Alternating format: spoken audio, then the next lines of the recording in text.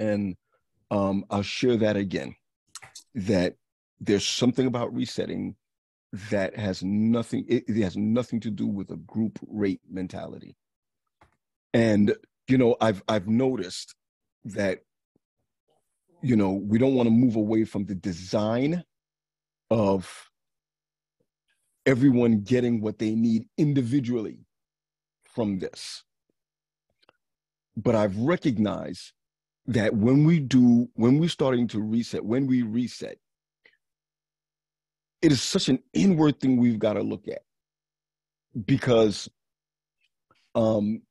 my reset has nothing to do with Elder Loretta's reset, or Elder Darrell's reset, or Desi's reset, or no, it has to do with your reset. And so here it is, we've reached John 10. And we talked about John 10 just last night, where we mentioned that Christ wants us to have life and to have it more abundantly here on earth. I don't know if it was the night before or this night, or last night, but what we recognize is that in John 10, verse 10, he is likened to a shepherd, because he says that he is the shepherd, and what that needs to look like. And the reason why I'm sharing that is because when we look at the text, we have to find out, what is God saying to me in this text? And what do I have to do in order for me to proceed in this reset? And so I'm going to ask if someone would read John chapter 10, if you will, John chapter 10, and we can start with verse 1, if you will. John chapter 10, verse 1. I'm going to find it here. Anyone, please.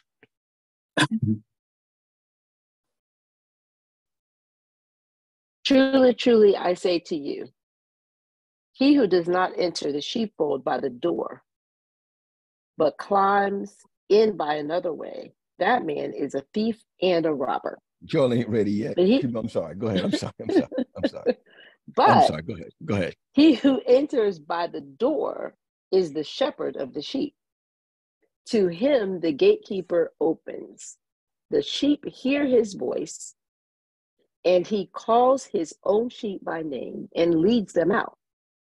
When he has brought out all his own, he goes before them, and the sheep follows him, for they know his voice. A stranger they will not follow, but they will flee from, for they do not know the voice of strangers. This figure of speech Jesus used with them, but they did not understand what he was saying to them. That's it. So that's Jesus. It. Wait, that's it. Let's just hold it right there for a moment. I'm going to ask you, in your reading right now, in that what you've read just now, before we even get to the nitty gritty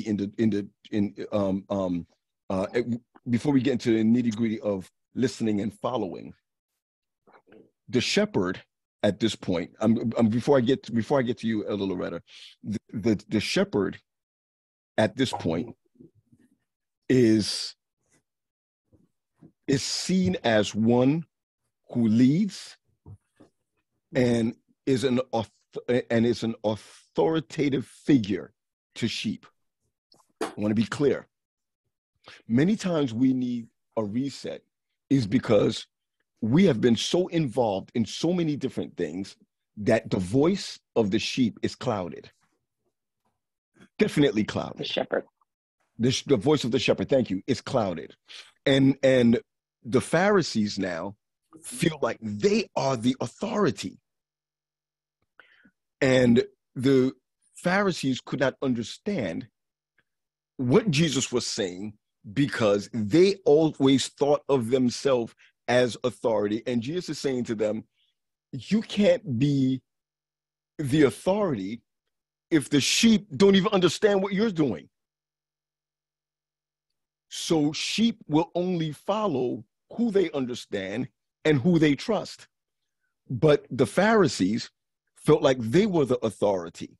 Now, when we're talking about a reset, we are so distracted like sheep that many of us don't even know that we need a reset.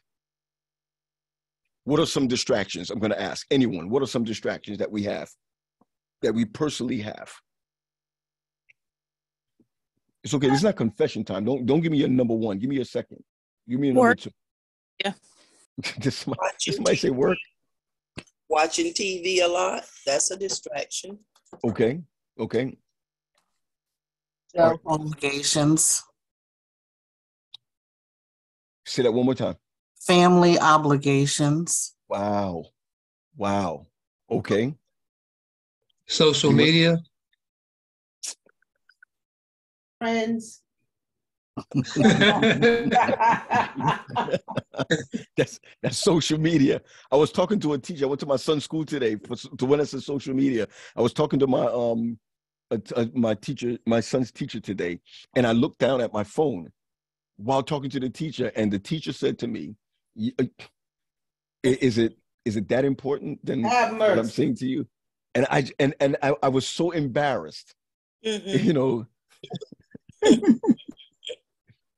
I said, I apologize. I apologize. And she was right. You know, she was so right.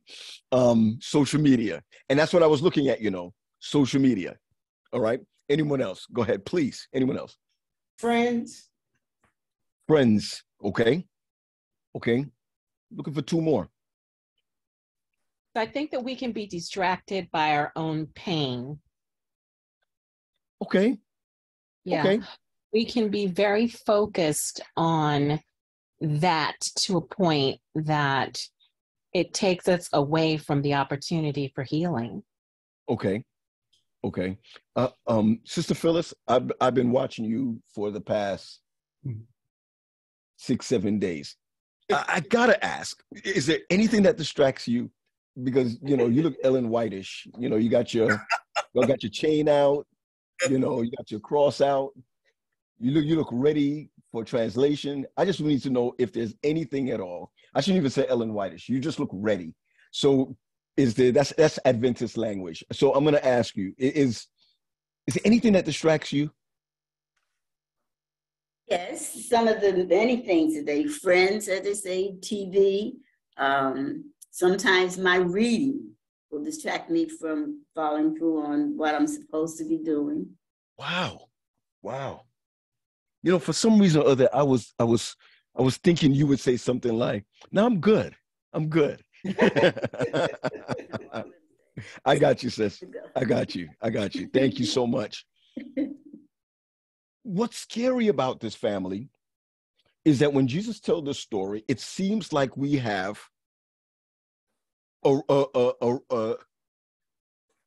cannot reset the thievery way. You cannot reset the thievery way. You can't reset, Spencer? Man, my wife is about to walk the dog, and I walked the dog already. Okay, she's gonna walk the dog. Nothing's gonna happen. Oh. Daryl, I just want to say this, that it's gonna be a long night. You know what I'm saying? It's going to be a long night. So what you just I'm happy to facilitate for 2 minutes if you want to run and catch her. 1 minute, please. 1 minute. 1 minute, please. Yeah. 1 minute. And I'll just take the time for a moment to mention one more distraction for me, and that would be sports. So just one other thing to add to the lead and to the list that Pastor Graham has mentioned. I'm reflecting, however, on the whole notion that he just mentioned, this whole business of thievery. So you can take it from right there, Pastor, the thievery notion. It's thievery. If we think, thank you, Darren, if we feel that we can reset the quick way, it's thievery. The easy way is thievery. Wouldn't it be beautiful, family, if we could just pay a penance and get our sins taken care of? Have mercy. Isn't it beautiful if I can go to the first elder and tell this person what my sins are, and I don't have to do anything after that. I'm good after that. That's thievery. That's done without relationship. That's done without healing. And so many of us, we we think we're resetting on Sunday when we go to church. We think we're resetting on Saturday when we go to church. We think we're resetting when we go into a church situation, when your reset must have the mindset of a relationship with God, so you can hear his voice and he can hear yours, and there's familiarity. We are so distracted, family, right? We're so distracted that we think that there's some other way to get into the gate. There's some other way to be, what's the word again? To reset. There's got to be another way, but there's no other way except through Christ. There's no other way except through Christ. But the Pharisees are still stuck on sheep killing, goat killing, you know what I'm saying, sacrifices, all these things, and they're teaching the people that he is not the way, and he's saying, let me explain this to you, please. What you read, Sister Loretta, was so important. It says here, the one that climbs in by some other way is a thief and a robber. The one that climbs in, Yes. the thief and a robber, which means there's only one way. To salvation. There's no other way. And it says the one who enters by the gate is the shepherd of the sheep. The gatekeeper opens the gate for him, and the sheep listen, and the sheep listen to his voice. Who's the gatekeeper? The shepherd. There's someone that's opening the gate for the shepherd. Do you see that, everyone? Let's look at it again. The gatekeeper opens the gate for him, and the sheep listen to his voice. He calls his own sheep by name and leads them out. Now, I it's not written in the book, but you know, sometimes when you read these things over and over again, you get another understanding. Let's look at verse 3. Can someone read it from another version? King James Version, verse 3. To him the porter openeth, and the sheep hear his voice, and he called his own sheep by name and leadeth them out. I'm sorry, say it again, please. To him the porter openeth, and the sheep hear his voice, and he calleth his own sheep by name and leadeth them out. Who's opening the gate? From the King James Version. Thank you. Who's opening the gate? The gatekeeper. The Holy Spirit. Gatekeeper.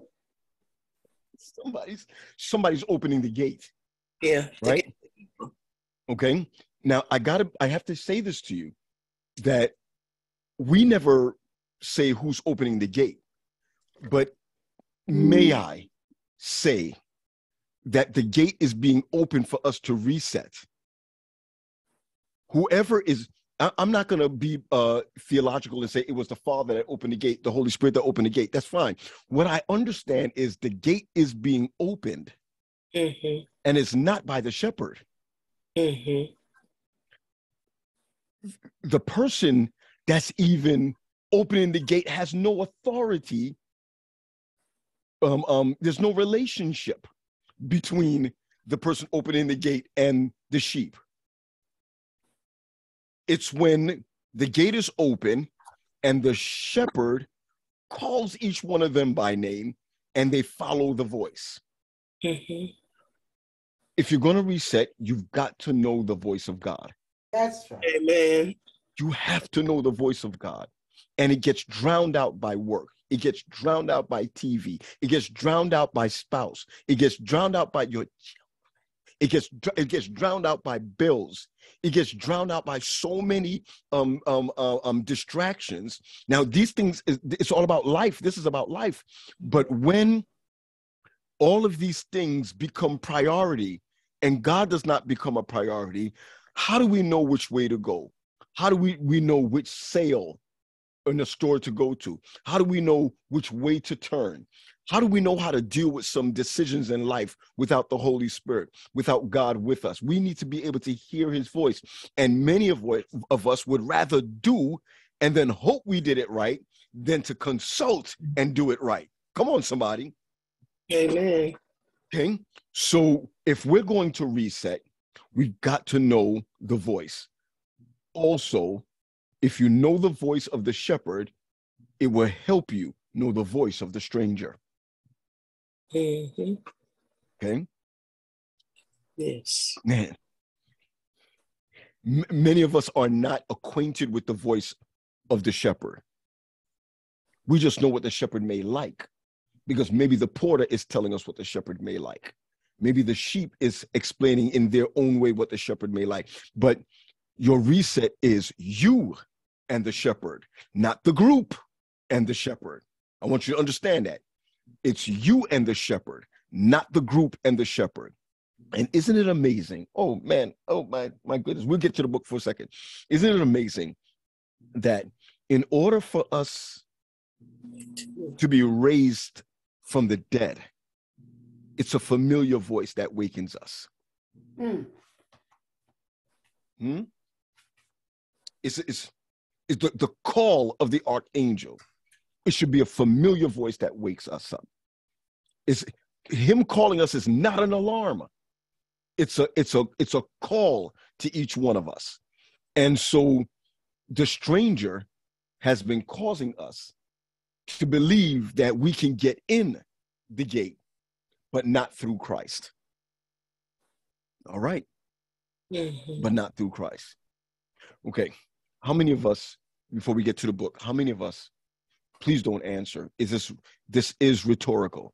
How many of us have some idiosyncrasies, have some sins, have some issues, have some downright crazy things that you have chosen in your life that you like to get out of, but the reason why you're not out of it is because you think you're doing okay with it.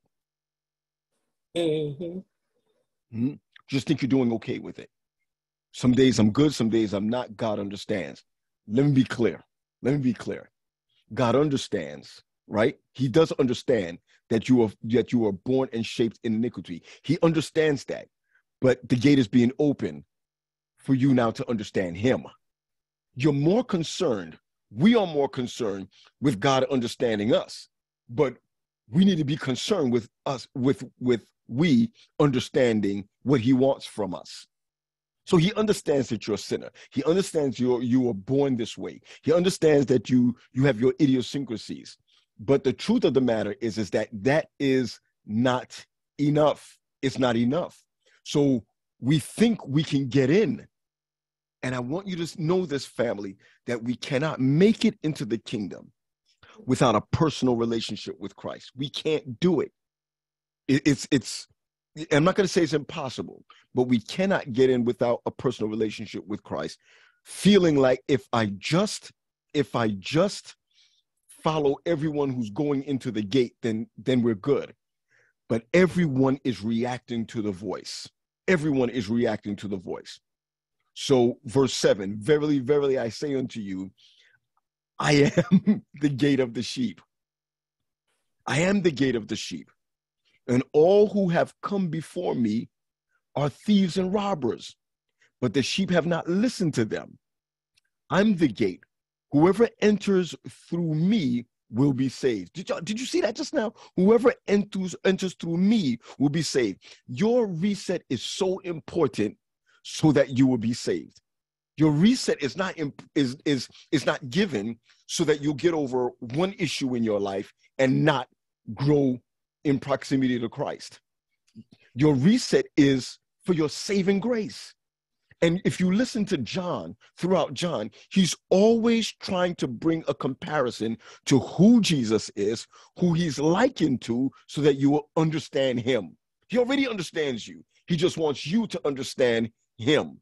And so he's saying that those who pass through this gate, listen, those who pass through this gate before him, they're not real. They're not real. I'm the gate.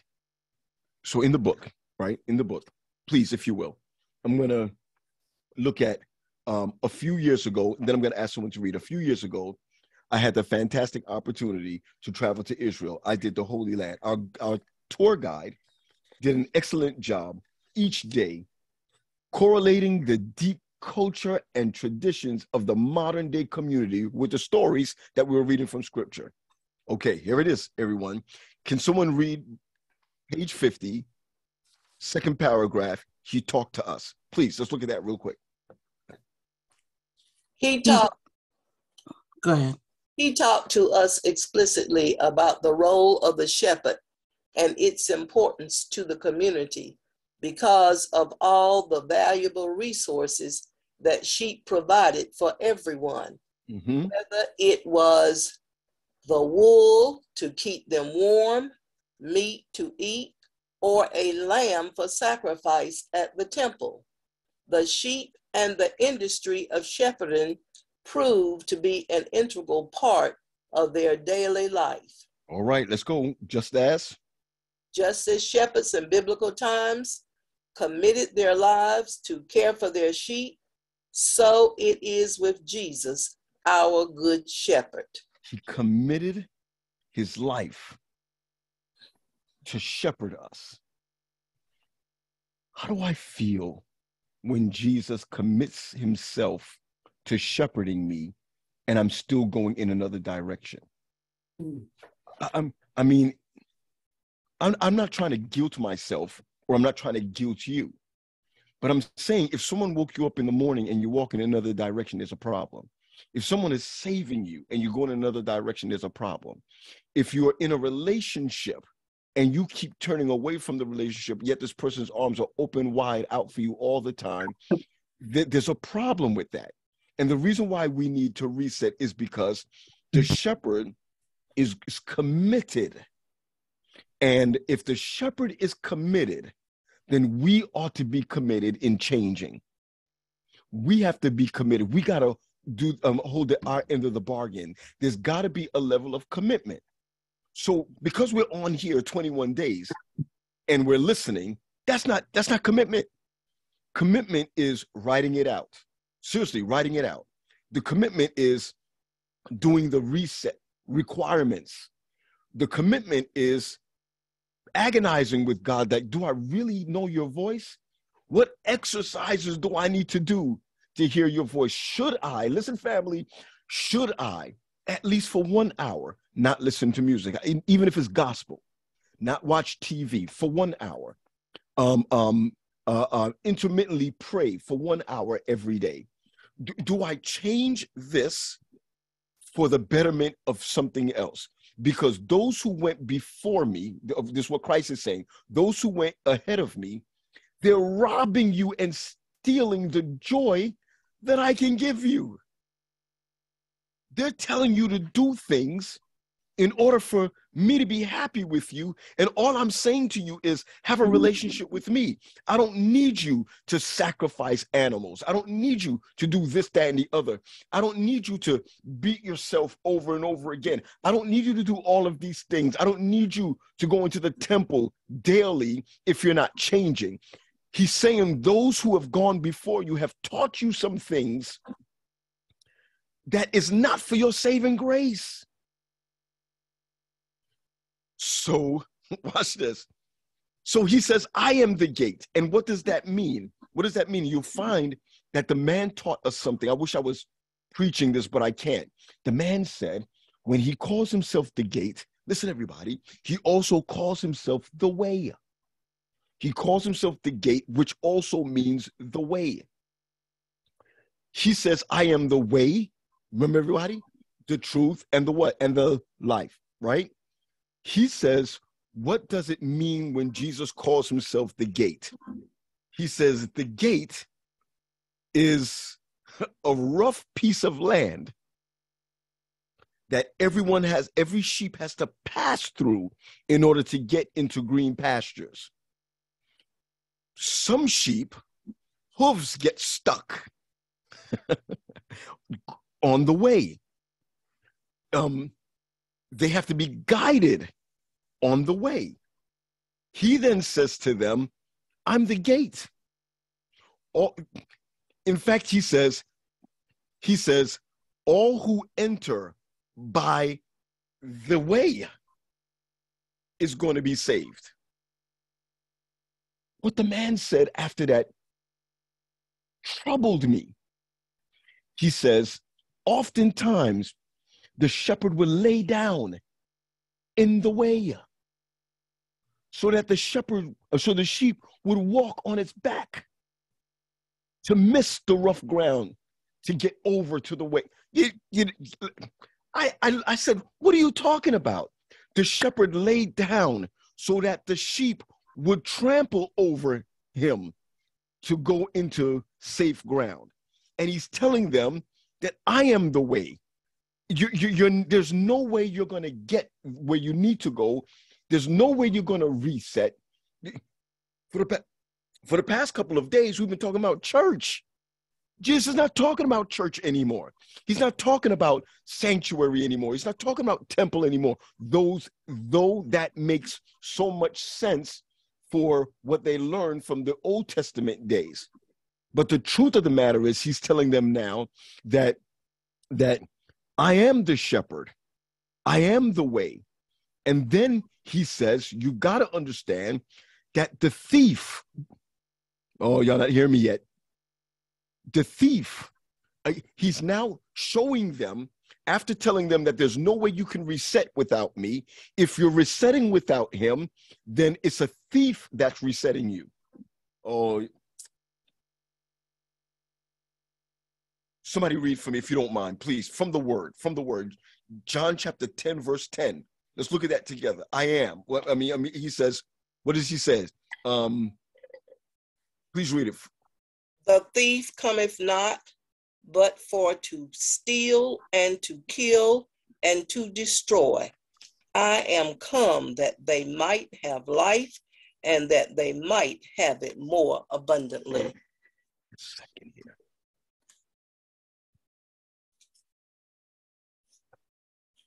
So,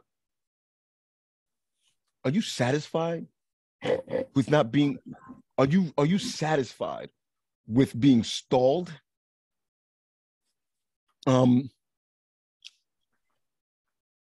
Even my computer, I'm coming to you, Sister Wanda, even my computer. What just happened when I was praying was that this computer was on all day yesterday. Since, I'm telling you, family, since we started day one, this computer has not turned off. All right? And because we were going into another application, the computer couldn't take it anymore and shut down the Zoom. I already know that after I'm finished this, I need to shut down the computer and restart again. Anybody with me so far? It's important to understand that you cannot restart or reset without understanding that if you don't, you're robbing yourself of something that's beautiful. You're robbing yourself of something that's great. If you're saying, I'm fine where I am, I don't need to reset, you're robbing yourself of what God has. And before I come to you, Sister Wanda, it simply says the thief comes to steal, kill, and destroy. Don't let the enemy take what's yours. Amen. Green pastures are for you.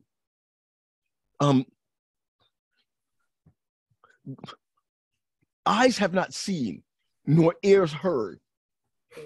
Eyes have not seen or ears heard what God has intended for us. Can you imagine? That's what the word says. Eyes haven't seen nor ear heard. You cannot even imagine what God has for you, what God has for us. But we won't reset because we think we're good. We think we're good. But what God is simply saying, that the thief comes to kill, steal, and destroy. But that's the thief. The thief. But I come to give you life and to give it to you more abundantly. That's what I want, y'all. And I don't even know what abundantly looks like because I'm so stuck on not resetting. I'm so stuck in my ways. I'm so stuck in, what did we call it? What do we call it, Sister Loretta? We called it, you wrote it down earlier. I'm so stuck with bad habit management. Is that it?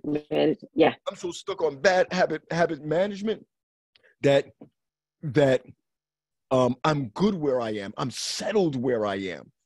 You tell people today, brother, you need a reset. Sister, you need a reset. Look, no, I don't need a reset. When the truth of the matter is, Peter calls for us to reset every day. He says he dies daily to Christ so that we can start over again with him. And so our reset is personal, our reset is needed, but we need to understand who's stealing from us. And maybe it's not the devil, maybe it's not leaders, maybe you're stealing your own joy by just simply feeling like, I got this, and you don't. You don't. Sister Wanda, go ahead. You had asked the question at the beginning about what are some distractions. And speaking for myself, sometimes church and church obligations can be a distraction, so that we feel like, okay, I got to teach Sabbath school, I got to do this for the church, I'm good. And so sometimes it's either it's Satan or it's just our own our Christianity. Our own. I'm not hearing. Anybody hearing? Say it again, Sister Wanda. Our own. You can stop it. Comfortableness. Being comfortable with where we are in our Christianity. We think, oh, because I do all this for the church, I'm good. Yeah, that's thievery mentality. Yeah. That's robbery mentality. Can I tell you another one? Another thievery mentality is because my parents were part of the church, or my grandparents were part of the church, or my fourth generation, then I'm good. Or because I went to the schools, then I'm good. You've got to be very, very, very careful that all of us are on the same plane. All of us are on the same plane. Whether you went to public school, whether you went to private school, whether you went to so-and-so school, whether you go to church, whether you're a deacon, whether you're an elder, or so. I am so glad that at the feet of Jesus, we're all on the same level at the feet of Jesus. Now, yes, can church be a distraction? Yes. But we have to be able to decide whether I'm going to allow that to distract me. We have to decide that. The church can't decide that. A sister called me today and said that a pastor called her and asked her if she would do, take up church office. And she said no. And and I was flabbergasted. I don't think a lot of people ever said no to me if I asked them to take up an office. I'm just telling you. But the friend of mine said the reason why she declined is because she has felt that she has been working so long with the church, so-and-so, whatever, that she wasn't taking care of her family. She wasn't even talking about God. She was talking about her family, which helps us to understand that you also got to take care of yourself. But spiritually, do we take care of ourselves? How do we? The question really should be also, Wanda, is how can we hear the voice of God so that we can continue on our reset? How do we hear the voice of God? I want to share this with you before we go before we go over into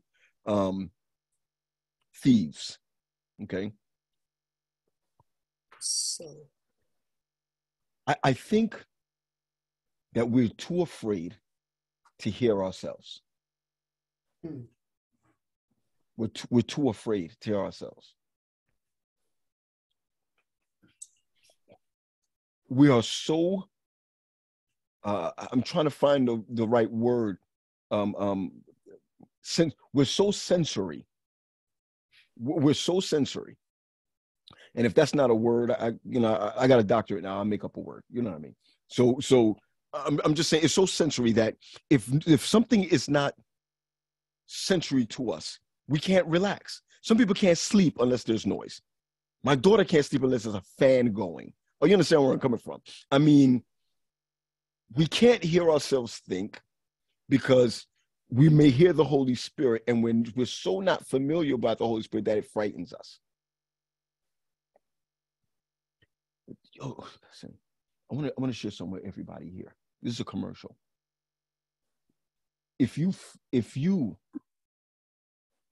resist the devil, right? I need everybody to hear this. Listen to your reset. If you resist the devil, he'll flee from you. Which means if we get in trouble, it's because we wanted to. If we're stuck in our space, it's because we like it there. We cannot reset if we don't resist. And according to this, right, the thief who comes to kill, steal, and destroy is not Satan that Jesus is talking about. He's talking about people who's getting in the way or teaching you that there's another way to him. You see where I'm coming from? And it's important to know that so many of us who preach this word, Brother Darrell, we preach this word saying that the devil comes to kill, steal, and destroy. That's not what Jesus is saying. There's people out there that's getting in the way of your reset, and you can't see it. There's people out there that's getting in the way of your stuff. There's people out there that's teaching us stuff that's not real. There's people that we're listening to. There's people that we're listening to, friends that we're listening to, our crew that we're listening to, our girls we're listening to. You're listening to songs that are telling you how to treat your man. Songs that's telling you how to treat your man. Or men, we're listening to our fellas in the barbershop. Come on now, that's going to tell us how to do and what to do and what have you. So listen, I want you to understand that Jesus is talking about Pharisees and scribes and all these guys who are telling you, don't listen to him. Don't listen to him because he's making it too easy. I want you to understand. They're saying, don't listen to Jesus because he's making it too easy. And Jesus is saying, give me your burdens. My yoke is easy and my burden is light. Yet you want to keep fighting for a reset. And all I'm telling you is to fall back on me. These guys are there to kill, steal, and destroy. Me, I come to give you life and give it more abundantly. You see, I always tell brothers, man, if you read the Bible, you know how to talk to young ladies. If I was dating again, those are words I would use. Who's your last man? Who your last man? That brother right there, he came to kill, steal, and destroy. Me, I come to give you life. You understand where I'm coming from? And give it more abundantly, though I'm poor. I just need you to understand that if you want to reset, it is important that you're willing to understand who the sheep is and who the wolves are. There's some people around us that are wolves. Let's look at this, right? Let's look at this, if you don't mind.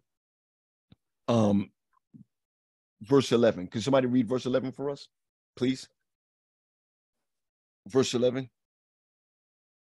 I am the good shepherd. The good shepherd giveth his life for the sheep. No, and please keep going. But he that is a hireling and not the shepherd, whose own the sheep are not, seeth the... Hold on a second, Wanda.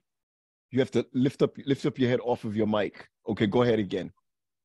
But he that is an hireling and not the shepherd, whose own the sheep are not, seeth the wolf coming and leaveth the sheep and fleeth, and the wolf catches them and scattereth the sheep. The hireling fleeth, he is a hireling, and careth not for the sheep. Okay, let's pause right there. I want us to be friends after this. I'm serious, I want to be friends after this. But I'm only telling you stuff that I've gone through.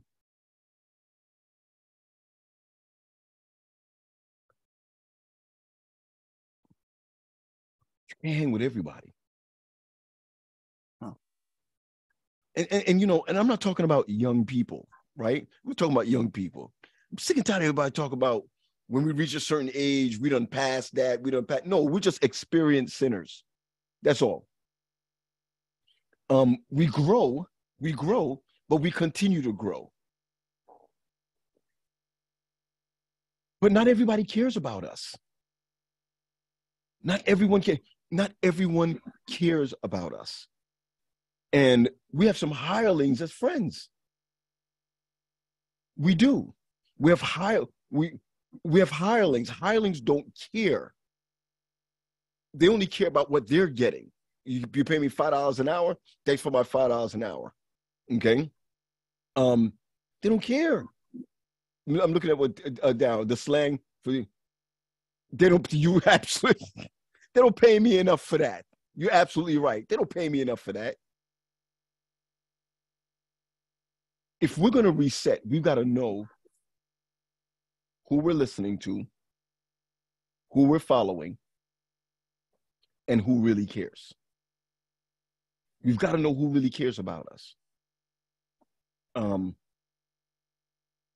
are codes of conduct that pastors have. There are codes. If we're all hanging out together, one is doing something wrong, seriously, there are codes. If we're hanging out together, we can say what we want to say together, tell the jokes we want to say, so that when people come around, we're back to who we need to be again. I'm saying that we can't hang with everybody because they'll end up scattering us. So if you're going to reset, you have to know you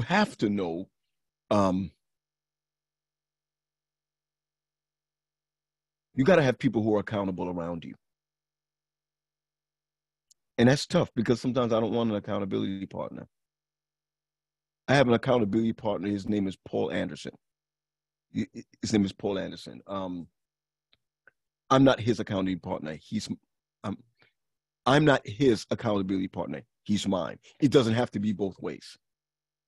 In fact, it really shouldn't be both ways, because you sit there sharing stories, you're in trouble.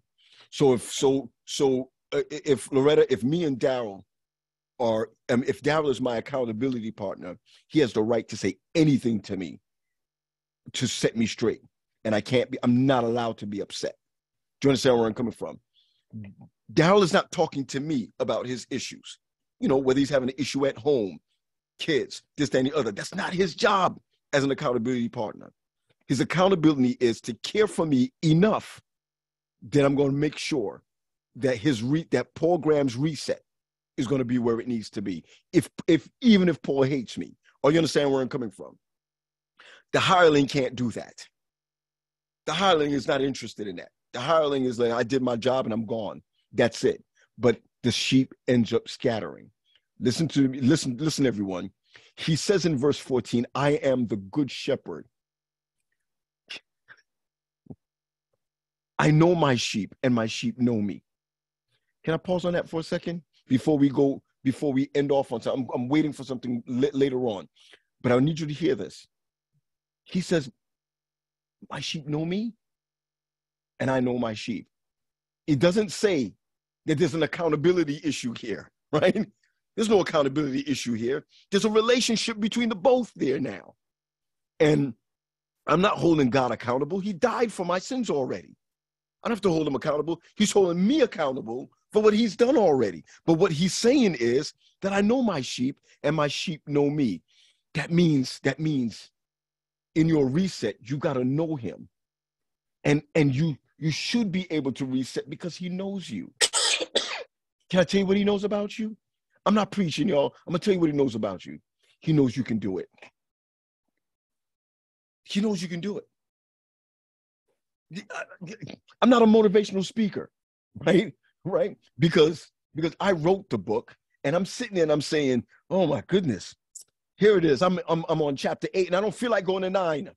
You understand where I'm coming from? I need you to understand that he's saying to the Father, I know that Paul can do it.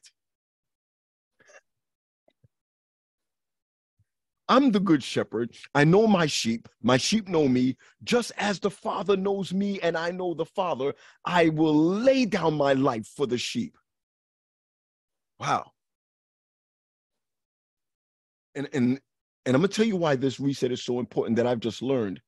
Just this week. I've learned it this week.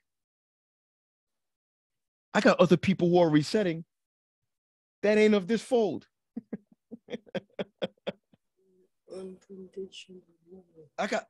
These are the people that are resetting that are of this fold. This is why I'm saying to you, if there's somebody who's Baptist on here, it's not going to save you. Those who are Adventists on here, it's not going to save you. If you're Pentecostal on here, it's not going to save you. I believe if you're going to be a Pentecostal, you're a Pentecostal because, listen closely, because that's the tool that God is using, you know, for your fellowship and accountability for saving grace.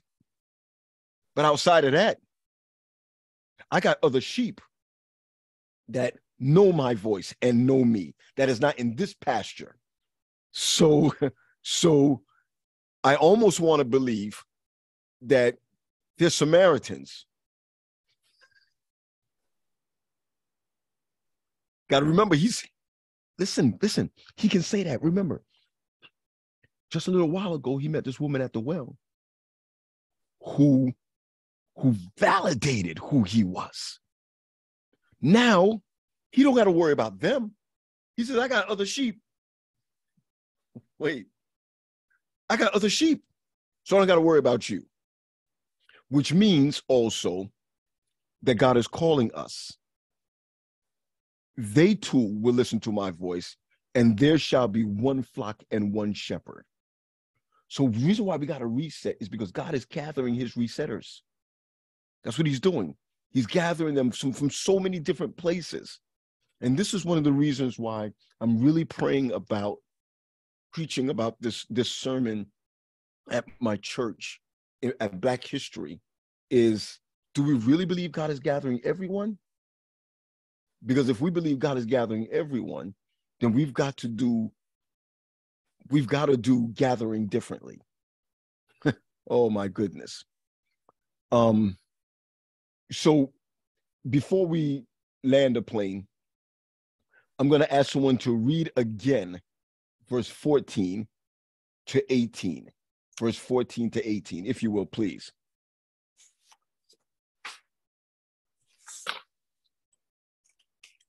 I am the good shepherd. I know my own, and my own know me. Just as the Father knows me, and I know the Father, and I lay down my life for the sheep. And I have other sheep that are not of this fold. I must bring them also, and they will listen to my voice. So there will be one flock, one shepherd. For this reason, the Father loves me, because I lay down my life that I may take it up again. No one takes it up from me, but I lay it down of my own accord. I have authority to lay it down, and I have authority to take it up again. Take it back up again. Keep going. The Jews this heard. Charge I have received from my Father. All right, let's pause right there. This charge he received from whom? His Father. His Father. Okay, listen. Remember now, Jesus is talking about authority. Who gives you the authority to reset? Who gives you the authority to reset? Who says that you can do this? God does. God. Yeah. God has given you the authority to get through what you were born not to get through. God says that you can do it. And Jesus is saying, hey, listen, I paid the price, right? But the reason why they belong to me is because the Father has given them to me. Then they said, this man he's a demon, because this man said he comes from the Father. And so they get to the Feast of Dedication at Jerusalem during the winter. This is afterwards. And they asked him the question. Listen to what they asked him. They said to him, are you the Messiah? Now remember family, the woman at the well went back and told everyone, come see a man that I've met. This is the Messiah because he told me everything. The Samaritans got it. They're done. But Jesus now is being picked on and asked, are you? And he reverts back to the same story again. But then he says to them in verse 27, my sheep listen to my voice. I know them and they follow me. I want you to hear this before we read one more thing. I give them eternal life, and they will never perish. No one will snatch them out of my hands. My Father, who has given them to me, is greater than all. No one can snatch them from out of my Father's hand. I and the Father are one. Yo, what I'm saying to you is, we have, let me say it for myself, I have so much power behind my reset. It's just that nobody told me. Nobody told me. Everyone is telling me I need to be baptized. Everyone is telling me I need to join a church. Everyone is telling me I need to do this, that, and the other, which is awesome. But what no one told me was that power was given to me to get through some of the things that I'm dealing with in my life. And many of the soothsayers are saying to you as resetters, you can't make it because you were born that way. You were born that way. You can't dunk because you were short. Come on, Spud Webb. I want you to understand that so many limitations are put onto us because we were born that way. We were shaped that way. And Jesus is saying, I got authority to gather you. No one can snatch you. And because no one can snatch you, me and my Father have pulled you in that no one, not even yourself, can harm. You can't even harm yourself because you're with me. Which means all power is given to you to get over your stuff. Man, I don't know about y'all, but man, that's some shouting. That's some shouting music right there. That's crazy. You're telling me that the sin that I did today, the sin that so easily beset me, I had power to get through that? You mean I could have resisted that? It's just that I didn't want to. We need to change our trajectory and our relationship with Christ, that we'll learn to hear his voice, and because he already knows ours, so that we can be familiar with, you can't do that, don't do that, I got something better for you. I got something better for you. After your reset, listen, after your reset, you will find that you are better than you were before. Not that you will have more, not that you'll be rich, no, that you'll be better than you were before. I just bought my wife a Peloton, right? Listen, y'all, listen, listen. I just bought my wife a Peloton. I decided I was going to ride on it. I rode on the Peloton. My wife said, 20 minutes, Paul, you can do it. I hit 10 minutes and I was giving up. She said, just keep on going. Keep on going. I went up to 50. I said, honey, I have nothing to prove. I have nothing to prove. I have nothing to prove. I have nothing to prove. You know what I'm saying? And she's like, but just keep going. My daughter comes up, Dad, you can do it. Oh, man. I'm at 18 now. I'm at 18 minutes. And my son comes up, yo, come on, Dad, go for it. One more minute, I feel like giving up.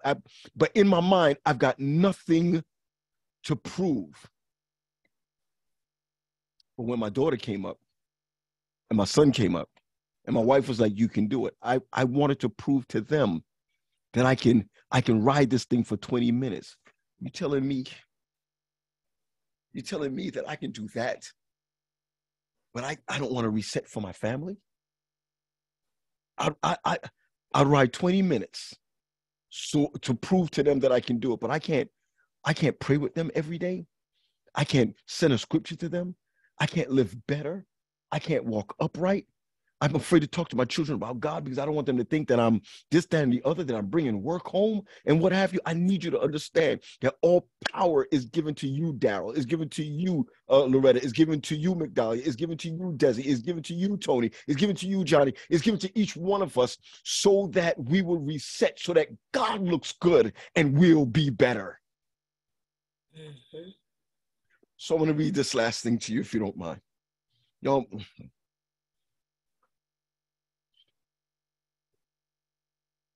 It says, and we'll pray, as sheep, we are designed to follow. So who are you following? Mm. Is the good shepherd your leader 100% all the time? If not, it's time to identify and eliminate the pseudo shepherds leading you in circles and preventing you from your reset. Jesus is the good shepherd, family. He knows our individual and specific needs. We need to recognize the voice of the shepherd. And as sheep, we're designed to follow. Stop leading your own lives. we're designed to follow. Whatever that looks like, pray to God tonight. Ask him, show me what it looks like to follow instead of leading. Father, thank you for these words. Thank you for this opportunity. Thank you for resetting. Thank you for being a good shepherd. Thank you for walking in my mess. Thank you for walking in my mess. Amen. And then still making me look good in front of the Father. In Jesus' name, amen. Amen. Amen. Amen. That was a word Amen. tonight. That was a word And tonight. amen. Amen. Thank you, sir, so very much. We really, really appreciate it. You good? Just thank you for the opportunity. That's all. Thank you for Absolutely. the opportunity. Amen. All right, guys. So who put that in the chat? Whoever put that in the chat, I didn't save the chat, so I don't know what you need. Don't put it in the chat. Send me an email. My email's in the chat. That's what you should be taking a picture of or recording. All right, God bless you guys. You can turn on your microphones and say good night, even though you said hello earlier. And then we'll get out of here. Good night, John Brown. Good night, John Boy. John Brown. Good night, Mary Good Ellen. night, Pastor Paul. Good night, Loretta. Good night, That's it. Good night, Good John. night, Good Phyllis. night, Night, Good Nene. everyone. Good Anita. Good night, Ernestine. Sandy. Good night.